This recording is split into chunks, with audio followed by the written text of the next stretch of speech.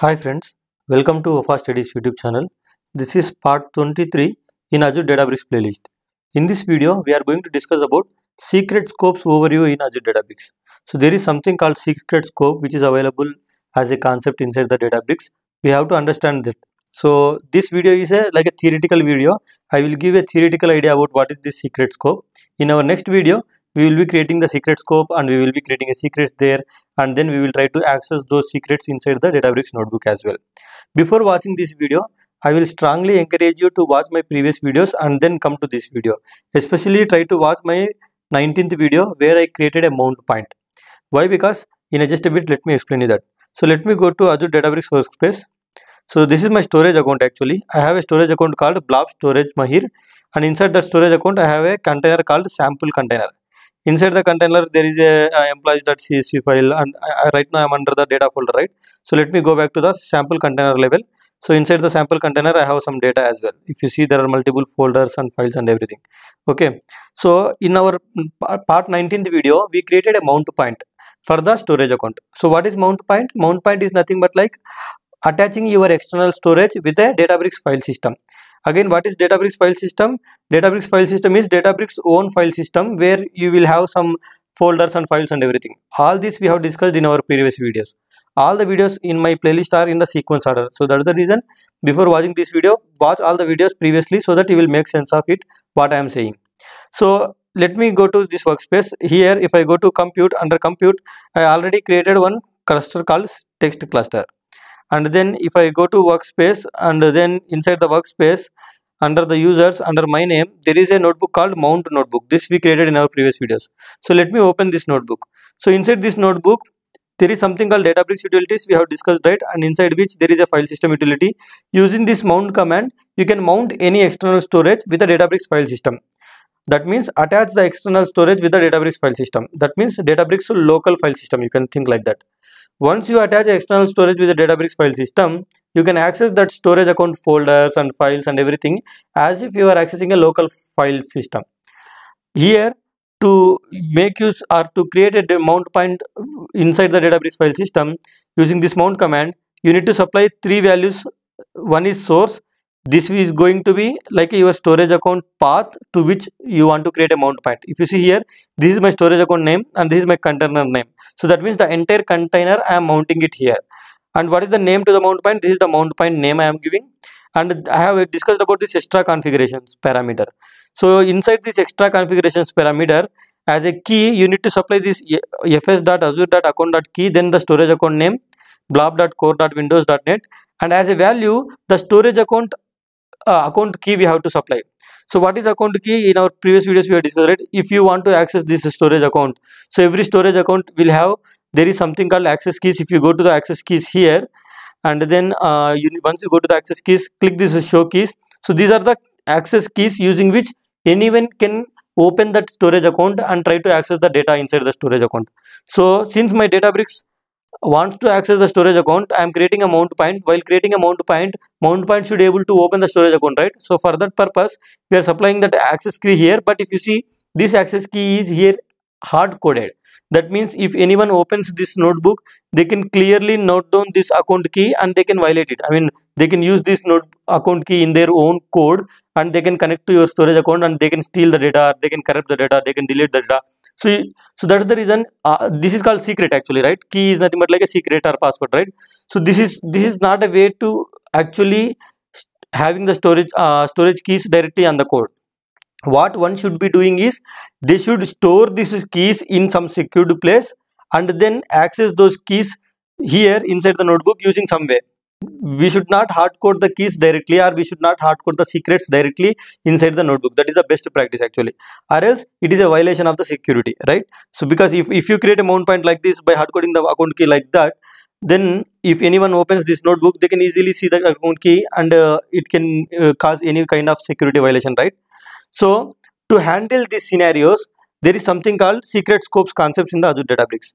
So this is what we are going to discuss. What is secret scope? We will try to theoretically understand now, and then how this secret scope actually help you to store the secrets and then avoid the manual hard code of keys inside the notebook. That is what we will discuss in our upcoming videos.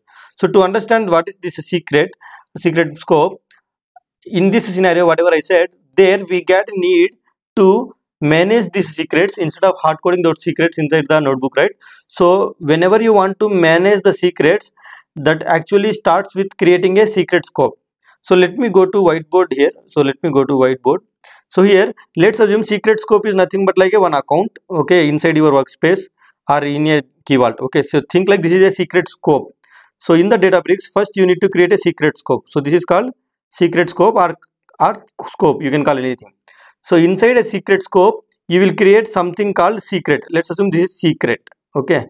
So for this secret, you will give one name. Okay. And inside this secret name, you will store some value. For example, in my scenario, whatever I said, I want to take this entire account key as a value and store it into some secret with some name. So maybe let's assume I will be creating a secret scope called scope 1. Okay. So this is a scope 1. Inside this is secret scope 1.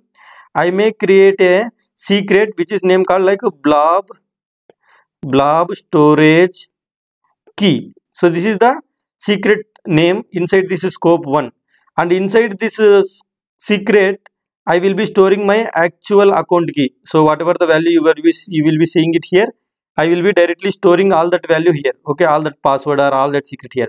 So like this, you can create multiple secrets inside one scope. So scope is a parent, secret is a child here. Okay. And if you see this presentation, there are totally 100 secret scopes for one workspace you can create. For example, if you take, this is my workspace, right now whatever you are seeing here, this is my workspace and my workspace name is ADB Mahir. So for this workspace, I can create 100 scopes, and inside each scope I can create multiple secrets to store some passwords or secret values. Okay, so this is what the theoretical explanation of this secret scope. Now this scope, right, it can be created in two ways. For example, if you see the presentation, there are two types of the secret scopes. One will be Azure Key Vault backed scopes and another will be Databricks backed scopes. What it means is, let me go to whiteboard. So let me erase all this content whatever here we are seeing right now. So Azure Key Vault backed secret scope means, for if you have seen my Azure Key Vault playlist, you know that in the Azure world, anyone can create something called Key Vault. Inside the Key Vault account, they will create a secret, and inside the secret, they will store the secrets or passwords or whatever it is, right? So please watch my Key Vault playlist if you don't know this.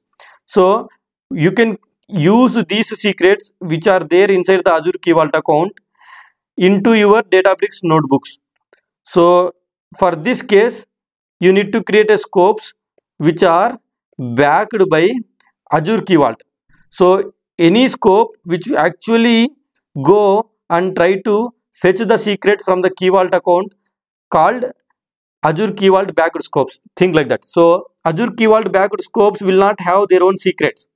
These are the scopes which will actually refer to Azure Key Vault account, and from that account they will take the secrets and give you back.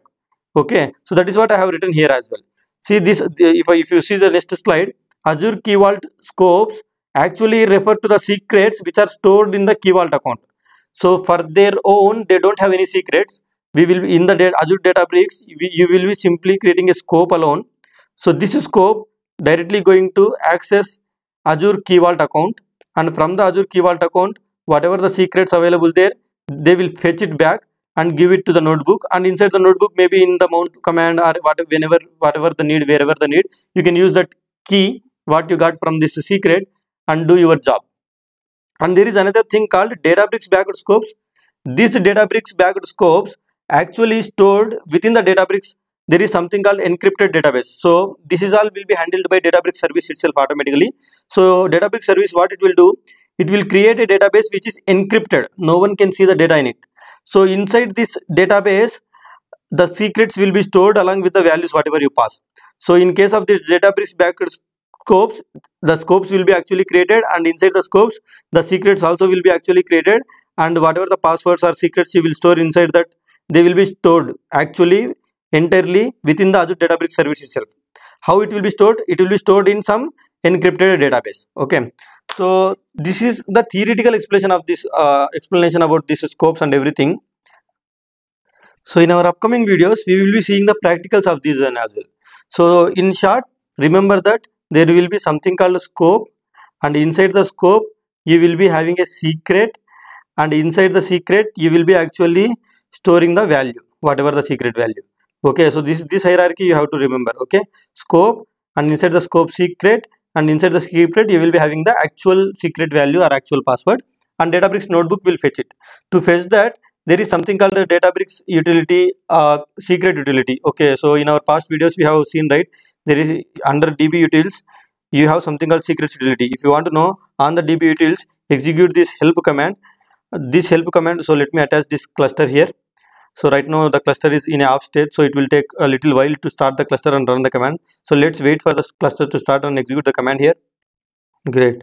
Now if you see under this database utilities, you have a utility called secret. So this secret utility will actually help you to get the secret values from the scopes. Okay, so inside the scope you will be creating a secret, right? So you need to supply the scope name and the secret name so that it can fetch the value which is stored inside the secret scope and give it back you into the notebook.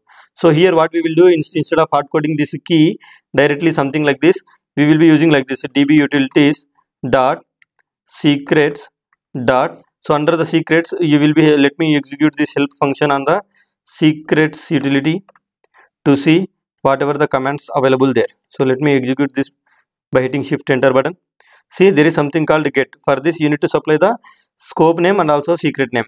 So what we will be doing, secrets, and then to the secrets we will be using this get function, and inside the get function first parameter will be your scope name. Let's say you created a scope called scope 1, and then you created a secret with called maybe like secret 1 or blob storage 1, whatever maybe. So you need to supply both the names. So what it will do, it will go and fetch the value which is you stored inside this secret and give it back. So usually you store the account key, so the account key will come back here, and then mount point will get created properly. So all this we will be seeing in a practical in our upcoming videos. Okay, so I hope you enjoyed this video. Thank you for watching this video. Please subscribe to my channel and press the bell icon to get the notification whenever I add videos. Thank you so much.